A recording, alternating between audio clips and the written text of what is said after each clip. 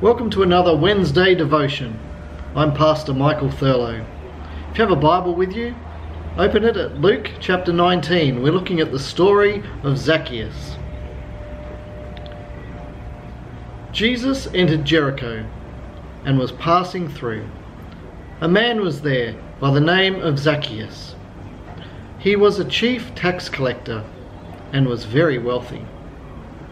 He wanted to see Jesus, but because he was short, he could not see over the crowd. So he ran ahead and climbed up a sycamore tree so he could see him, since Jesus was coming his way. When Jesus reached the spot, he looked up and said to him, "Zacchaeus, come down immediately. I must stay at your house today."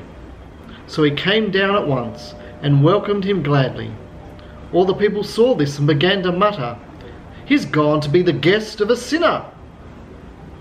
But Zacchaeus stood up and said to the Lord, "Look, Lord, here and now I give half my possessions to the poor. And if I had cheated anybody out of anything, I will pay them 4 times the amount." Jesus said to him, "Today salvation has come to this house, because this man too is a son of Abraham. For the Son of Man came to seek and to save the lost." It's time to climb a tree. The story of Zacchaeus is a dramatic and amazing encounter. This man's reputation went before him. He'd cheated people to gain his wealth. One day, however, Jesus is passing through his town, the town of Jericho. And because he was short, he wants to get a good view. So he climbs a tree so he can see above the crowd, to see this guy Jesus that everyone had been talking about. What happened next was a shock to everyone, especially to Zacchaeus. Jesus stopped and looked up into the tree and called Zacchaeus by name and told him, "Hey, come down quickly, because I'm going to be a guest at your house. That's right, today. Right now, I'm coming to your place." Zacchaeus was amazed and excited and hurried down, while everyone else around him muttered and moaned and groaned and said, "How disgraceful, how terrible. Does he know where he's going? Does he know who this Zacchaeus is? Does Jesus know that he's mixing with sinners?" During this encounter with Jesus, however, Zacchaeus made a dramatic change to his life. He committed to give away half of his fortune to the poor and to repay those he'd cheated 4 times what he had paid them.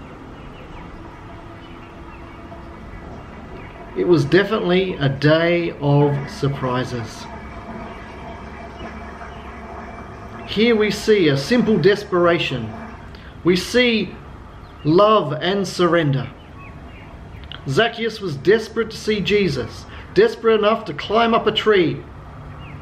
Next, he was confronted with an unconditional love and acceptance as Jesus came to the place where he was, looked up into the tree and said, "Zacchaeus, come down.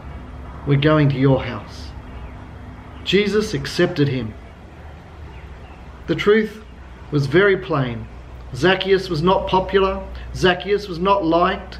Zacchaeus had cheated many people. But Jesus picked him out. And Jesus had such an impact that his life was changed. And Zacchaeus surrendered his life to him. Money was indeed his God. But that day, it all changed. Because Jesus said,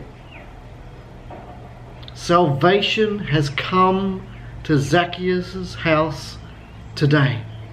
Salvation has come to this man today because he surrendered his life to Jesus. Maybe today you need to climb a tree in desperation to meet Jesus.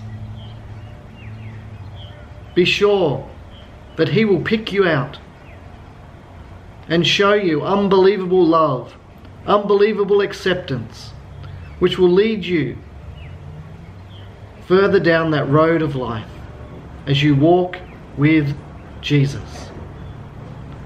Climb a tree and get a better view. Have an encounter with the Saviour. Let's bow in prayer. Thank you, Lord, that you did not overlook Zacchaeus because of his past, and you gave him a new hope and a new future. Thank you, Lord, that you do not overlook us, but welcome us. Lord, may we invite you home. May we open our lives as Zacchaeus did. May we respond as he did, with an open home and an open life. Lord Jesus, I thank you that you meet us where we are at this day. In Jesus' name, amen. May God bless you. Thank you for watching our Wednesday devotion. And may you stay well and healthy. In Jesus' name, amen.